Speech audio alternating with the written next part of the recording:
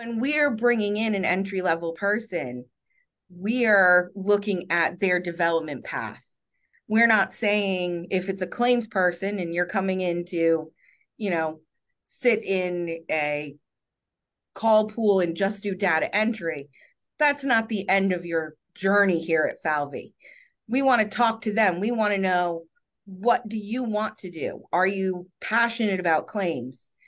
All right, let's move you up. Let's get you some training, some education, and start you on that career path. And we have a lot of different people within Falvey that have gone on that path. So I told you my story. My story is a prime example of that. Great example. But Great example. Yeah. there are so many across our company. Mm. We have someone who just transitioned into our business intelligence department who was a claims adjuster. So they Wow. came in, they started in that entry level data entry position.